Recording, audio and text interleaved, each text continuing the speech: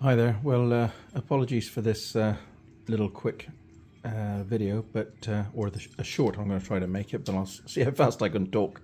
Okay, I've got everything all lit up, everything all powered up, as in the last video I unboxed it. So there's the little box that comes with some kind of Linux distribution in it, or Linux, whatever you want to call it. There's the LAN and the Ethercat connection and the power connection. That's my power supply, chuffing out just over 24 volts. It's quite a tolerant system. Here's the board, and it shows there, an output light there, which shows one of the status lights on the laser machine itself. You've got a yellow, red, and a green, and at the moment that's showing yellow. Obviously, no motors connected at the moment because I need to get them. We haven't got those in at the moment. Through my Mac 3 experience, I've got the software up and running. There's an I/O monitor that comes with, that actually comes with, sorry, I'm a bit short, that comes with the software, the 2D cut ahead software. And I've got a dummy, here we go, I've got a dummy stop or input setup. This is just a rail that takes care of all the electrics. Now, remember I said I was going to tell you all the shit things that happen. Well, a shit thing has happened.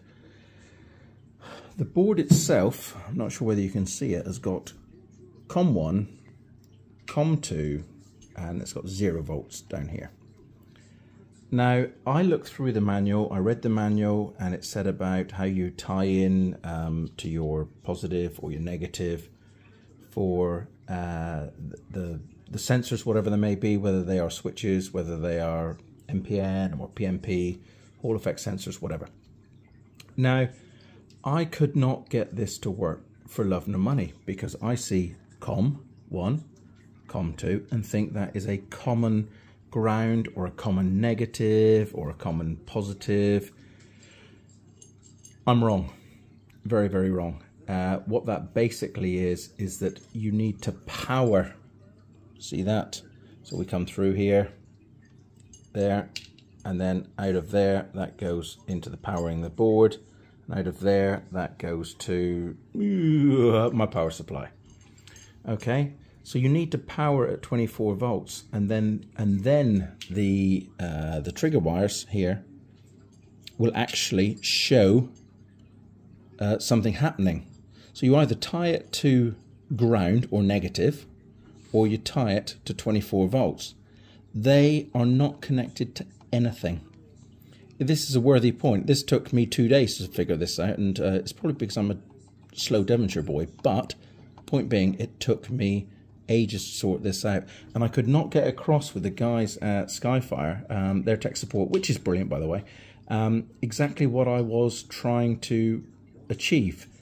And they were saying, read the manual. Well, you look at the manual doesn't really tell you much of anything until you understand how it works.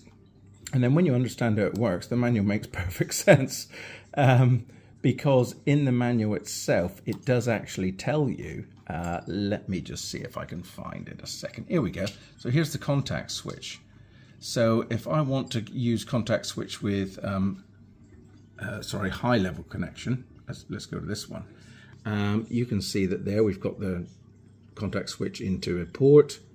We have got the COM connections, and that is connected to the 0 volts. Now, I thought that was an internal connection to my, I don't know why, but I just thought that was an internal connection, so it was always connected to 0 volts. And then you've got the 24 volts, which then goes back to the switch. So, long story short, my logical thinking did not pan out, and the guys in China, in Skyfire, bless them, that they tried their hardest. I could show you the message list, but it bore you to tears. They couldn't understand what I was saying, and I couldn't really understand what they were saying, so there's a bit of a communication breakdown. It's not as simple as it looks. When you're used to Mac 3 and the breakout boards, the bobs that you get with that, and it is so blindingly obvious that you tie your positives or you tie your negatives, you put an inline resistor, you do all of that kind of stuff. This has got it all built in. So to prove that it works, here is my Y plus stop, and if I press it, boop, on comes the light and off, on comes the light and off. So I'll get that in the same shot. There we go. So it's working. But I did not realize that I had to power those COM ports. And of course, COM port in my world would mean a communications port. It's not that at all. It's common ground or common positive.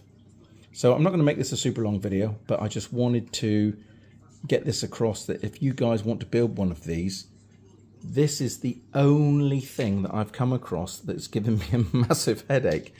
Everything else fired up fine. I put, you can see there's an HDMI output there. I put that on, which I discovered it was a Linux system of some sort. It says Windows on the box, but it's telling you porkies. It runs off 24 volts absolutely fine from the power supply. All of this is dead simple.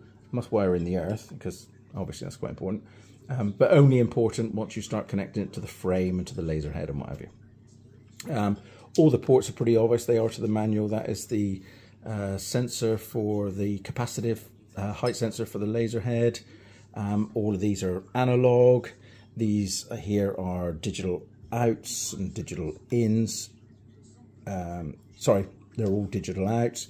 And all these up through here are digital ins. I mean, there are plenty of ports for door open, oil level low, hydraulic oil if you use hydraulics. You know, light curtains, your from here, your X, Y, Zs, and your F, which is your focal motor. They've all got the limits on there. Down here you've got, that's the brake motor, or the brake output for a brake motor for the Z axis. So it's all there. It's just the connections kind of confused me a little. Like I say, not a difficult thing to do, but it was a tad confusing. So there we go. It's just a short one. I told you I'd show you all my screw-ups. If you look at the manual, it sort of tells you there's your VCC. You need to tie it in. Yeah, you can see that. But I did not believe for a moment that that COM wasn't connected to something, but it's actually connected to nothing. The only thing that's connected to is the other COM right next door to it. So just a little warning, if you want to build one of these, then you can build one of these. It is fairly straightforward. The setup, which I could show you, I need to work out how to record screen so that I can give you a sorry, got cats having a bit of a fight. So I'll do a record screen so that I can give you a bit of rundown of how the setup works, but it is on the whole pretty simple. All right. So anyway, please like, subscribe as you always do. Thanks very much for all your input and your support. It's been fabulous. It's boosted my confidence, and finally now I've worked through this. This has made me realize now that I can actually do this. I had a little bit of a wobble because of the in my mind and in most people's mind, laser seems quite complicated. I'm not sure it's that complicated. I think it's a slightly different way of doing things and a little bit more, you know, you got to err on the side of safety a little more. But yeah, I'd say it's going to be good to go. We just got to get the bits in now, and we'll get it in the box and we'll get it running. Next thing I think is going to be the frame. It's going to take, that's a few weeks away. I'm still going to bung in a few more shorts. We'll see if we can get an old motor running off one of these, a servo. And if we can get it running, at least I can show you how I did it and how we went about it. And of course, where it went wrong, or where it went right. Maybe I'm doing myself an injustice, but I'll never know. Anyway, thanks again. Stay safe. God bless, and see you soon. Cheers.